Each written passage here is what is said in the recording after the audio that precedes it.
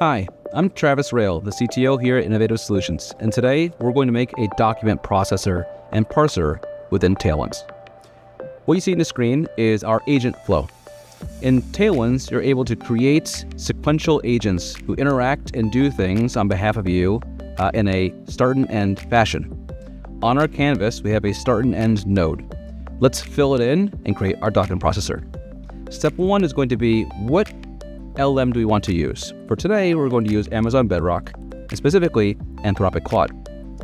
I'm bringing Bedrock on the screen, I'm adding my credentials, and I'm also going to use the Claude 3.5 Sonnet for today's demo. Lastly, I'm going to set the temperature to 0 because I want a really literal output, no creativity. Connect my LLM to my start node. The next thing I need to do is, what do I want to do in this workflow? Well, I want to provide a document processing process. So I'm going to grab an LLM node within our sequential agent section of the product. The next thing we're going to do is now customize the node. The first thing we're going to do is hit the additional parameters button. We have to give it a system prompt. A system prompt is the background of how the LLM is going to function when it tries to perform a request. I have one pre-made. This is also available on our documentation website at tailwindsdocs.innovativesol.com. I'm going to add the system prompt and show it to you really quickly. In this prompt, I'm going to tell the AI that there's a number of entities we want to extract from a document and as a variable. We're going to give it a format for how we want to extract those entities, and the entity type, extracted text, and a confidence score on a 0 to 1 scale of how confident the LLM is in that entity that it's extracting. We're going to give it examples of good and bad so it knows how to parse it correctly, and we're going to ask it to output as JSON. So let's save this. In the human prompt, we're simply going to put bracket text bracket, because this is a variable that we're going to insert our document into to be processed. Inside of our format prompt values will be all of our variables. The very first one is our text variable. Inside of here, we're going to edit. We're going to change this to be the question, which is going to be the document.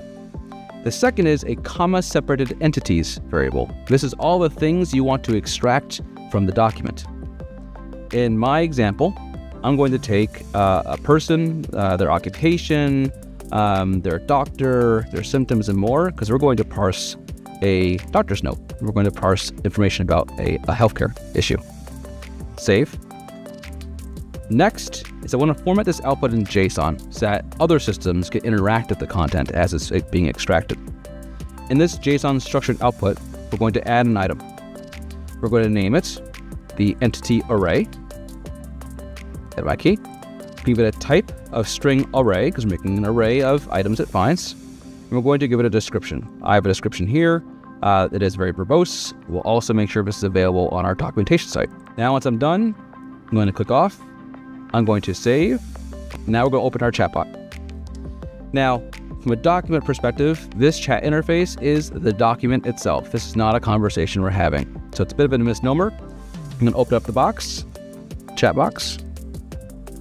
I'm going to insert my content. I'm going to ask the process, and the output should show the different types of information it extracts: Sarah Johnson, Michael Thompson, Emily Davis, and more. I hope this is helpful. Happy to talk more. Reach out to us at innovativesol.com. Welcome to Tailwinds.